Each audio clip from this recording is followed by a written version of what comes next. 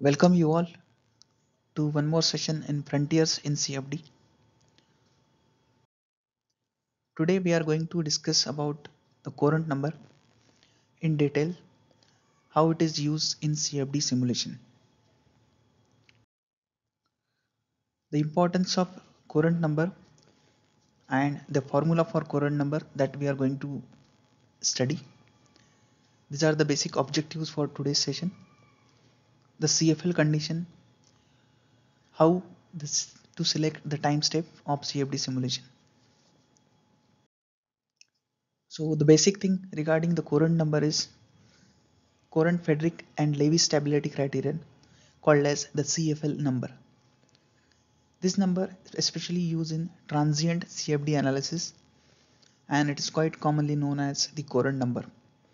A simple definition of this is how far across the cell fluid moves in a given time step. Here delta t is your time step, delta x is the distance which has been covered by the fluid in a given time step delta t, where u is the velocity for a fluid.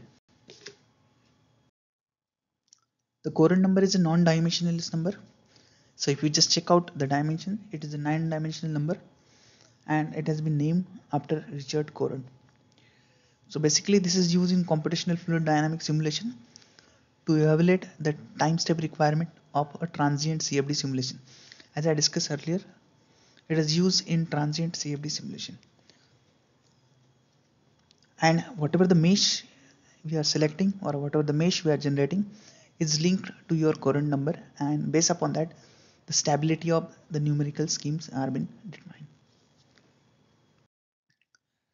The stability requirement of time integration scheme can be defined using Courant-Friedrich Lewy condition, which names after Richard Courant, Kurt Friedrich and Hans Lewy.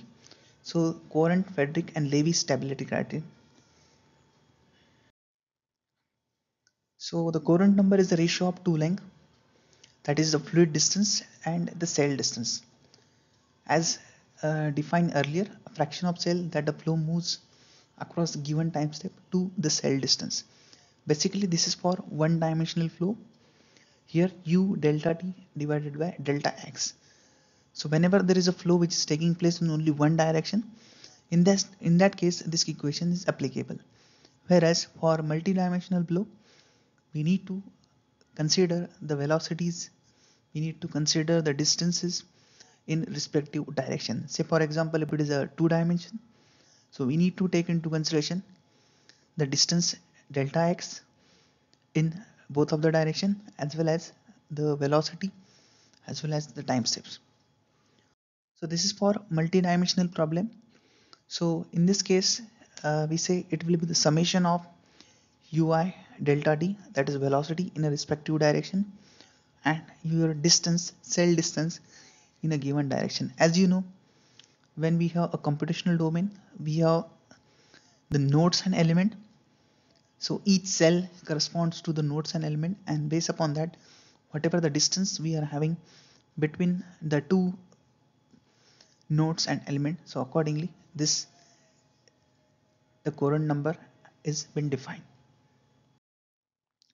So in CFD simulation, Courant number indicates how far across the cell the fluid moves in a given time step. Now what should be the value of Courant number? The value of Courant number, it can greater than 1, it can be less than 1. So what happens if it is greater than 1? So if the Courant number value is greater than 1, it means that the fluid which is moving in a given cross section in a given computational domain, so it has been moved in one or more cell. So that means it results to the instability, and you might see while running the simulation divergence in the velocity field. So these are the simple ways to understand if the value goes greater than 1, there will be instability and it is likely that you are not getting the physical results. So this is not suitable for solving the CFD simulation. So the image which has been shown over here, there can be two conditions. One, it is CFL number which is greater than 1, and second one, CFL number less than 1. In the first of the condition, what you observed, that the flow moves in one or more cell at a given time step. So this doesn't happen when the CFL number is less than 1. So what our condition should be, we should try to maintain CFL number which is less than 1. That is for getting your accurate result or more meaningful results. Now the physical time is discretized using time step, and the time step has two main implications. First one, it is related to the stability of time discretization scheme. Second one related to physical meaning of time step. Now what is the CFL condition? The most important thing is the stability requirement.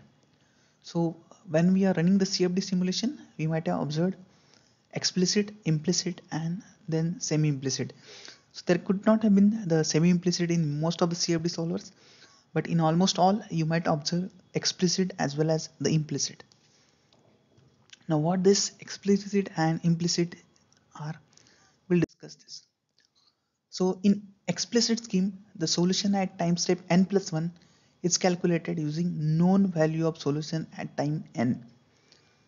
Okay, so this is known value of solution at time n. So this is for your explicit scheme. Now we'll come to understand this more in detail in next few slides, where how the Courant number, if it is less than 1 or if it is greater than 1, so that times we'll be able to understand what is this explicit and implicit. So next one is the implicit. So in an implicit scheme, the solution at time n plus 1 is calculated using unknown value of solution at time n plus 1. So earlier in explicit scheme it is a known value, here it is unknown value. Now next thing is semi-implicit scheme. The semi-implicit scheme uses both solution at time n and n plus 1. So this is how the explicit and implicit it goes with the variation. So in order to converge the explicit and semi-implicit scheme, the time step need to be carefully selected, otherwise the simulation might lead to the non-physical results, or you might have observed the velocity field is diverge. So these are things that can happen. The stability requirement of time integration scheme can be defined using the courant-Friedrich Lewy stability condition. Now let's see what the stability condition is. So CFL condition is expressed in terms of the Courant number. Say, as I discussed earlier, the Courant number can be less than 1, it can be greater than 1 over here. So if it is less than Cmax, so that is the maximum value of Courant number during the performing iterations. It can be with the help of whatever the CFD solver you are using. So if the Cmax varies, depends on the type of integration scheme, but it generally equal to 1 or less than 1. So what we required is the value to be less than 1, and whenever you are generating any kind of mesh, the things has to be remembered is the value should be made less than 1 in order to solve this particular without having any kind of errors or problems of Courant number. At the same time, to obtain the physical and meaningful results, the thing that has to be maintained is the value to be less than 1. So the above condition relates to the physical implication that the flow should not travel over more than one grid cell during the given time step. So when we are selecting the mesh size, it has to be selected properly, and based upon whatever mesh size you are selected, accordingly your time step has to be selected. So there is a relation between this step to prevent the problem of Courant number that can happen while running the CFD simulation. Most of the times what may happen, we might have reached to somewhere higher number of iterations. Say for example, if you reach to somewhere around 50,000 or 1 lakhs or 2 lakhs of iteration, and after the end of 2 lakh iteration we come with a problem of Courant number. So if the problem occurs after that many numbers of iteration, so we might not be in position to further solve it, and that's why it is very important how we are selecting the mesh size. Whenever you are selecting the mesh size or whenever we are generating the mesh, try to select the time step according to how you have generated the mesh. So this is very important, and this parameter should be made less than 1 in order to get more meaningful physical results. So this is one important thing while running the simulation, so that after performing many iterations like 1 lakh or 2 lakh, so you might not be in unfortunate situation of the errors which are related to your Courant number. So this is one thing that has to be remembered. So if it is a 3D computational domain, so accordingly also whatever the cell size you have, you must select the, based upon that the time step has to be selected, so that every time whenever these calculations are gone, the value should be less than 1. Now is this a condition that the value is always less than 1? Not necessarily, the value can go more than 1 also in some situation, but for this we need to understand few things that will be in the further slides. So in many applications the CFD condition implies that the time step should be very small, and if the time step we are taking is very small, it will be the long process of iteration. At the same time it is a costly process of CFD simulation. So this is one of the thing which we can say some disadvantage. The time requirement is quite higher, as well as you might have to invest too much on we can say the basic infrastructure which is required for your CFD simulation. Now that here comes the semi-implicit and implicit. In the previous slides we have discussed more about having a Courant number which is less than 1, or maintaining a Courant number which is less than 1, so as to get a more physical or meaningful results. But here is what we have is that the semi-implicit and implicit scheme elevates just a strict CFD condition, allowing the use of time step where the Courant number is higher than 1.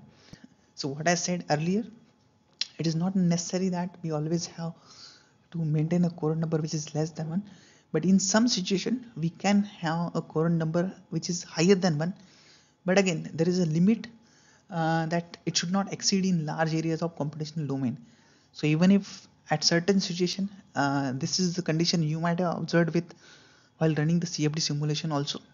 With many softwares you might have observed some messages coming in like the velocity field is diverge at a particular domain or cell in the domain, and but when you are performing this long iterations you might observe that this we can say the indication which has been there or message which has been there, it disappears over the period of time.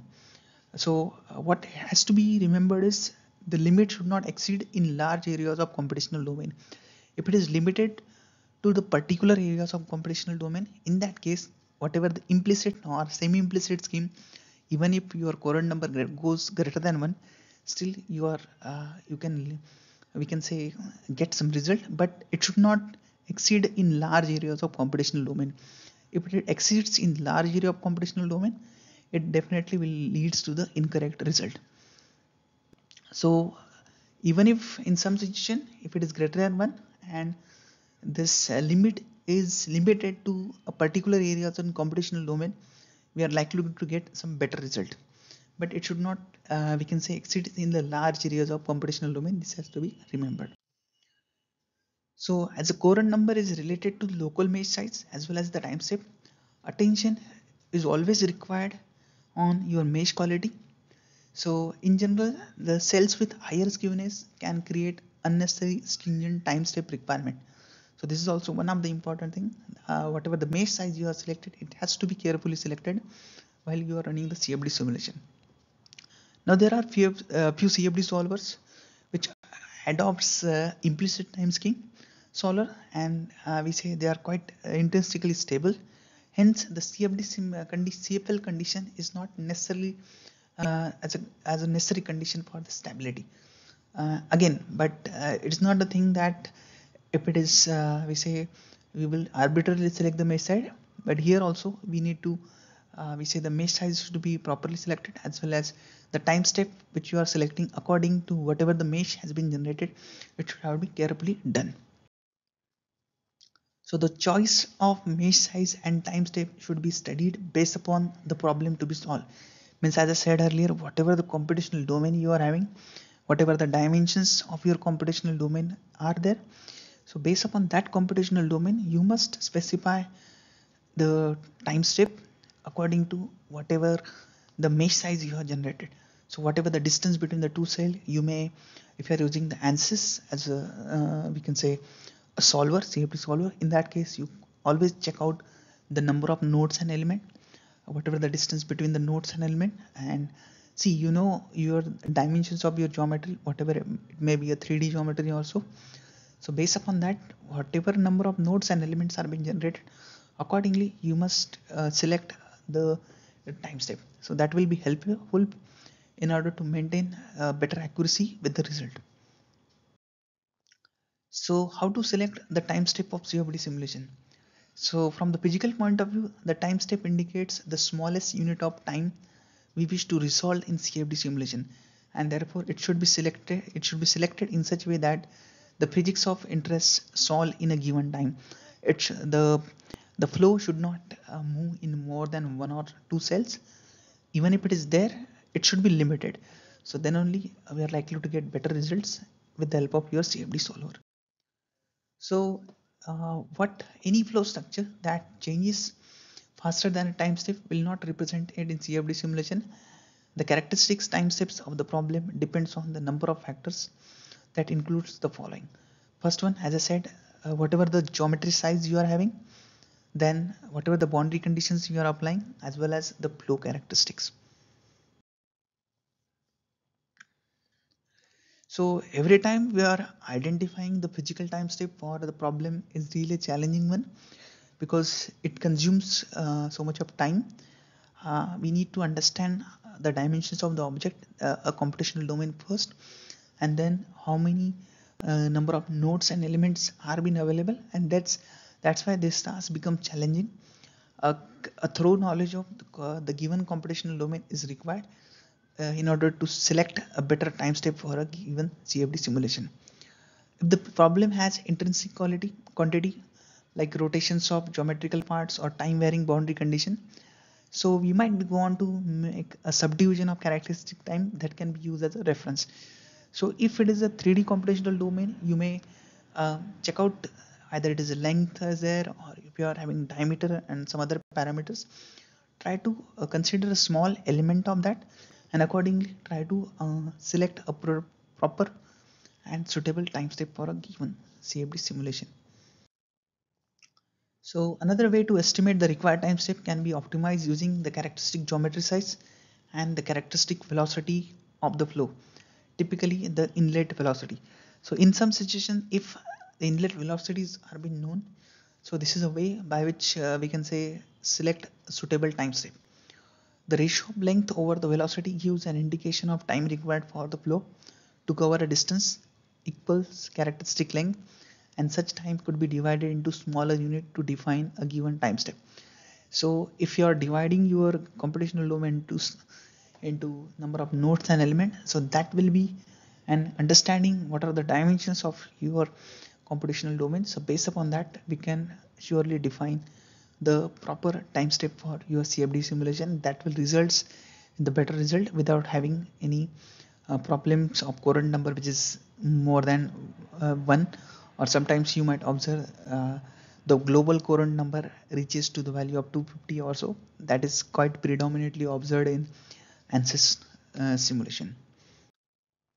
So what we can conclude out of this is the summary is to avoid the problem of Courant number. The best thing which we can do is identify your computational domain, what mesh size you have, identify that, check out the element size you are having, and based upon the element size the mesh has been generated. Accordingly, try to we can say find out the value of Courant number, or select the time step in such a way that the value of Courant number will always be less than 1. So the condition should be, whenever you are putting all such conditions of time step and whatever the cell distance you are having, the value should always be less than 1, and that will preferably will be useful for us in order to have a better results with the your CFD simulation. So the thing which we can always do is changing the size of mesh. Even if sometime you are run the simulation for longer number of iterations and you got the problem of Courant number, the best way to start with that simulation is again change the size of mesh and try to run the simulation again.